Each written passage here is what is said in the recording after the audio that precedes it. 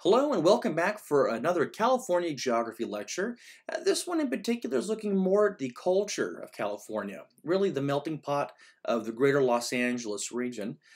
I'm going to present this a little differently, just in the sense that we acknowledge that California is a melting pot of culture and diversity, and I can really show that through just a few examples of what Los Angeles has to offer. What's really different about this is the fact that we have just about everybody in a little community in some portion of the greater Los Angeles area, and that's really unique and exciting. Uh, I often have to remind my friends who live in California that we're in a bubble in that sense, that we have very unique diversities of culture, of ethnic groups, of religion, and of language. And it'd be very difficult to try to compare those values to really any other city or state in the world. That we have to sometimes take a step back and be like, wow, you're right, we really do have all these unique features and ideas and values. So that's what this is really about, is talking about the different cultures that make California what it is. And we're looking mostly in the Los Angeles region. So let's start kind of where we left off on the last presentation, which is looking at Alvera Street. So we know that Alvera Street predates its formal founding in the 1930s. In fact, some of the buildings go back into the early 1800s, but it really wasn't until the 1930s that it began developing into a cityscape. Uh, the little street itself.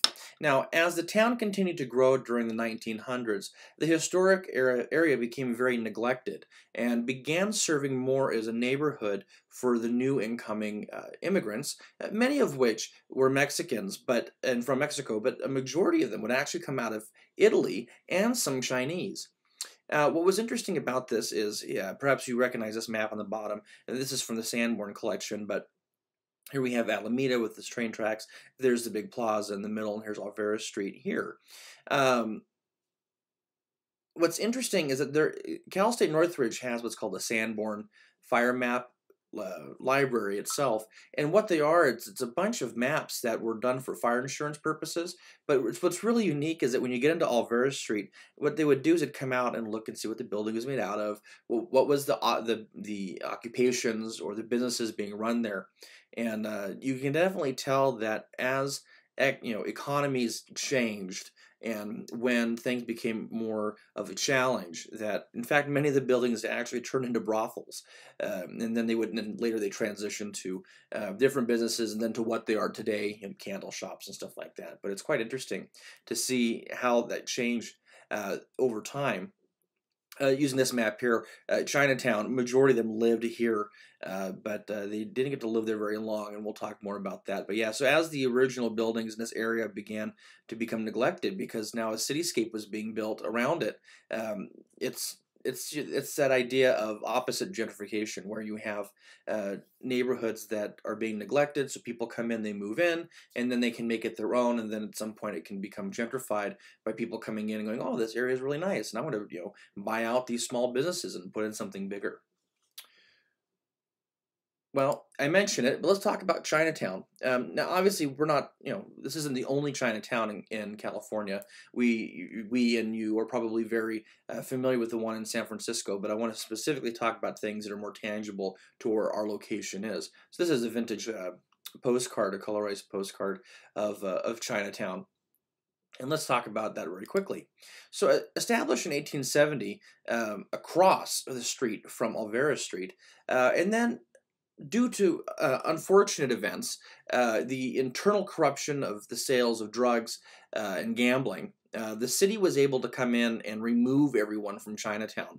So what ended up happening is, historically, a lot of the Chinese railroad workers were known for opium, and essentially the city wanted that property to put a train station, so they busted a bunch of different venues and events and said, we have to shut you down, we're going to tear the town down. This is one of the last parades in the original Chinatown there in 1930.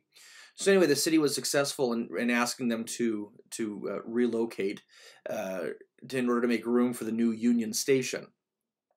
The town was then dismantled and then rebuilt and to a larger grandeur, if you will, in 1939. And this is the original walkway, which you might, if you've been to Chinatown, you'll see a lot of this still there.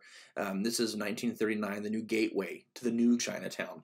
And there's a lot of great marketing about that. But again, we're talking about displacement of people, right?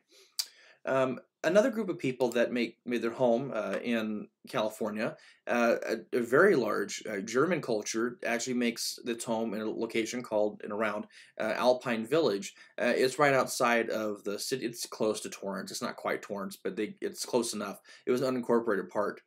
So what's interesting about the Alpine Village aspect of it is that back in 1967, a group of German investors decided that they wanted to bring Bavaria to the South Bay.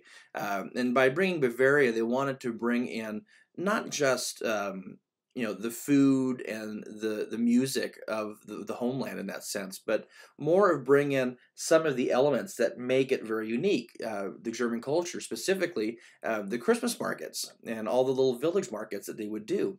So in 1968, just in time for the first Christmas market, shoppers were welcome to over 13 acres of shops, of restaurants, banquet halls, dancing, and then from there they were able to then replicate an Oktoberfest festival and ceremony. And with nearly 10,000 visitors alone for their annual Oktoberfest, is actually ranked one of the most authentic Oktoberfests on the West Coast, and some even argue one of the most outside of Germany itself. Here's another vintage postcard and some folks dancing. Again, why am I bringing this in here? Well, I think it's interesting to think about these areas because people who come from around the world go to these areas. They go to the Chinatown. They go to your Alpine Village because maybe that's where they're from. They're looking for spices. They're looking for food. They're looking for language, things of commonality for people to talk with. Speaking about Germans, I thought this was quite interesting. So for German Americans, there was actually 3 phases of migration into the Hollywood, Los Angeles area, and all 3 of them actually had to deal specifically with media, with movie studios. So the first one is the pioneers. Those are the people that came out between 1910 and 1931. Most of them, I've labeled 2 on the bottom there, Carl and Marcus, which are sort of some of the founding individuals of those movie studios. So they came out here for the opportunity to create Hollywood, right? There is Hollywood in Germany, in the surrounding area. It's one of the oldest movie studios in Europe, but they wanted to come out here to America for the American dream. Then we found the second wave was the exiles. The exiles came between 1932 and 1945. Those are the people that were fleeing, obviously, the war that they were experiencing there. The latter part of World War I and World War II. Then there's the contemporaries, which is everyone else that kind of comes in, and there's a lot of great resources on this. The contemporaries seem to be more of your generalized population, but also your actors and actresses. So when I threw this little photo here of Sid Grauman and Jean Harlow. Sid Grauman is the individual right here. Perhaps you do not know who he is, but you would recognize his name for the Chinese theater. Sid Grauman he helped build the first movie palace that we have, the $1 Million Theater. He also ended up building the Chinese theater and the Egyptian theater to bring more of this eloquent perspective of Hollywood, that you're not going to just a particular palace that's got rhinestones and gold, but you're going to go to a movie theater that was very well themed and very unique in its own right. But nonetheless, all 3 of those movie theaters that he founded actually still exist. And what's really interesting, if you get a chance to go to the $1 Million Theater in downtown LA, during Halloween in particular, they still show films in the original theater on film, not digital like we're used to, and they do a lot of your black and white horror films, which is pretty cool. And there he is with Jean Harlow. The next group of people that I wanted to pick out was the Los Angeles, the Koreatown. Koreatown is really unique in that sense because we've had Koreans in Los Angeles for quite some time. By the 1930s, there were about 650 Koreans that resided in the Los Angeles area.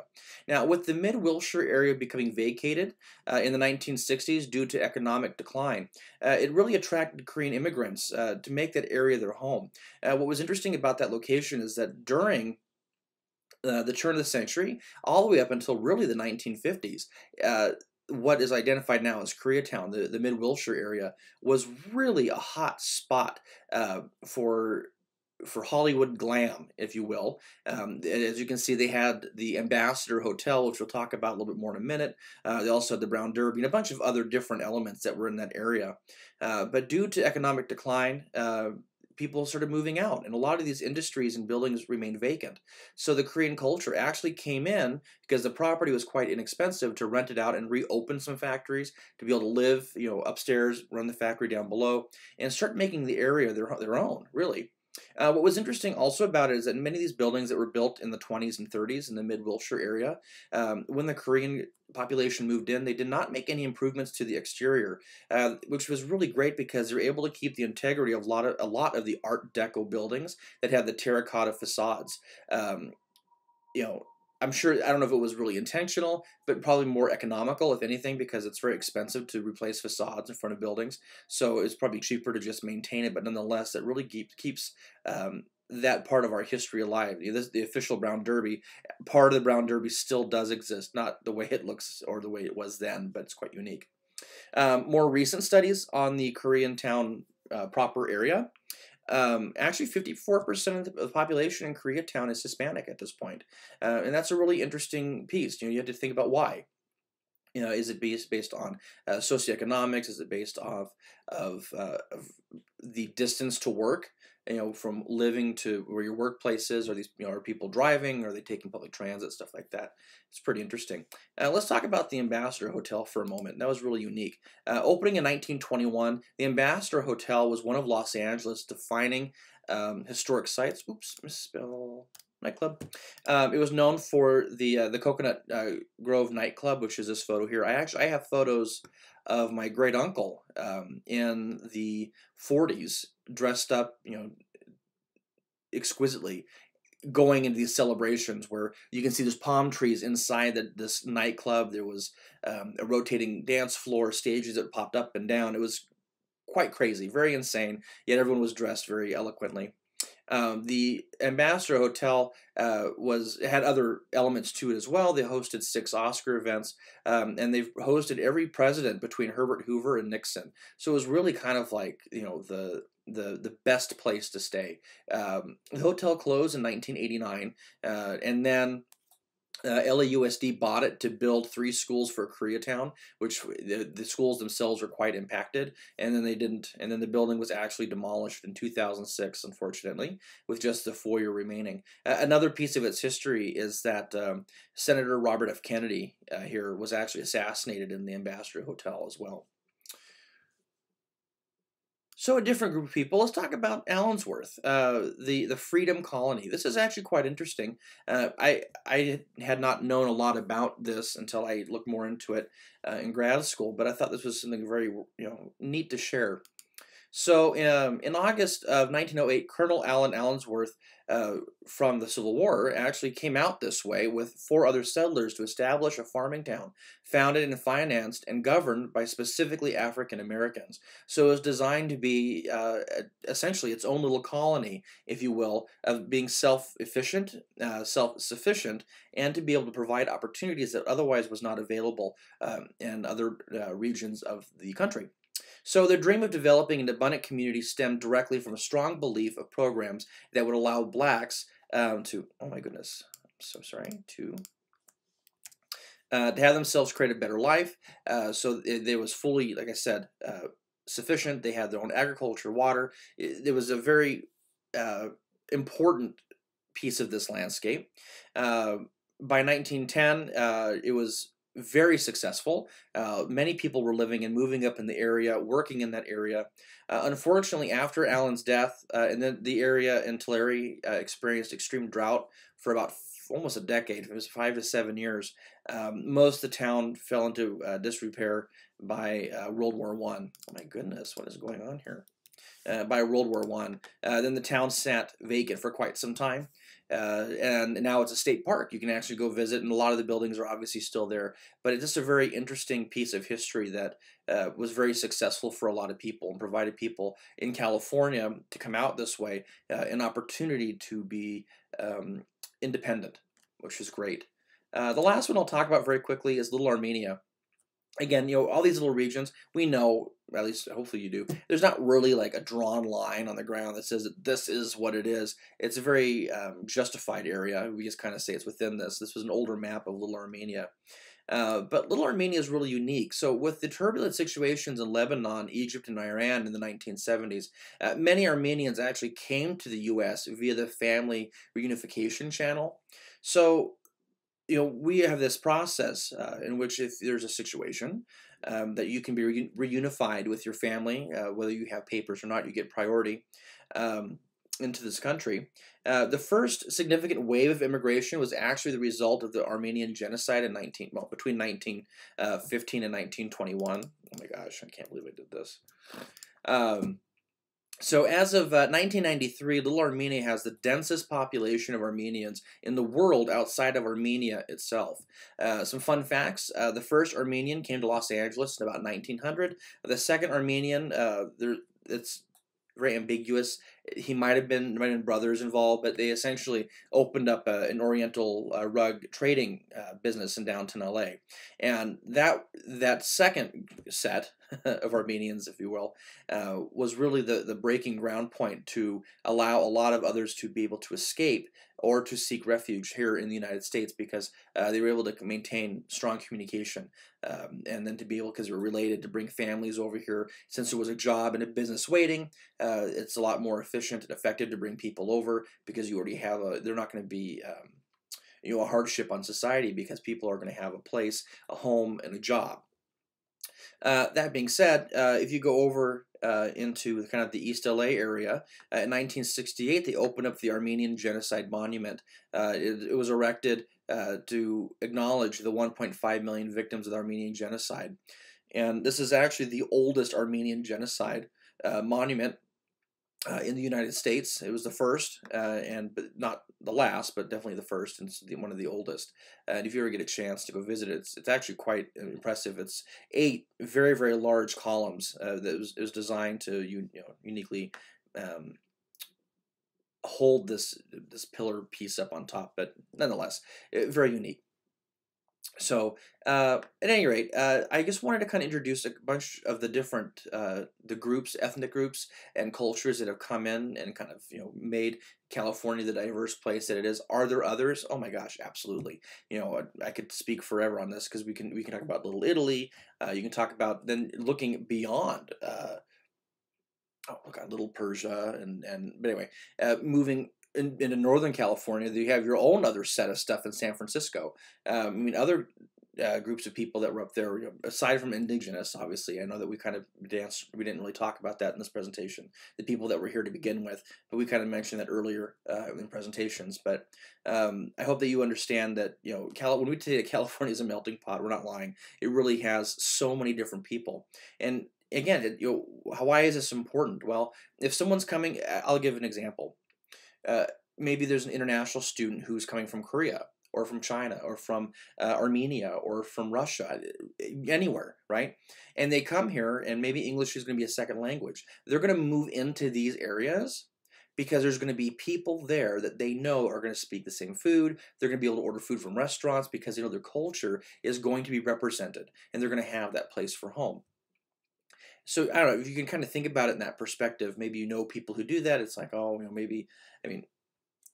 I have a lot of friends that are Korean, and they know that Korean barbecue is not a real thing. It's one of our things. But are there other things that they go to, maybe kimchi or something like that? They go to these smaller places, the pastries and stuff like that. It's just very interesting to see that people do that. And maybe you know someone who does that, especially when it comes to spices and stuff, that you go to these smaller markets that you would never be able to find these particular spices or meats or whatever it might be at a Ralph's or Vaughn's. You'd have to go to these very unique markets. Maybe for little Germany, maybe you're looking for a very sauerkraut that we know is very different than the sauerkraut in Germany.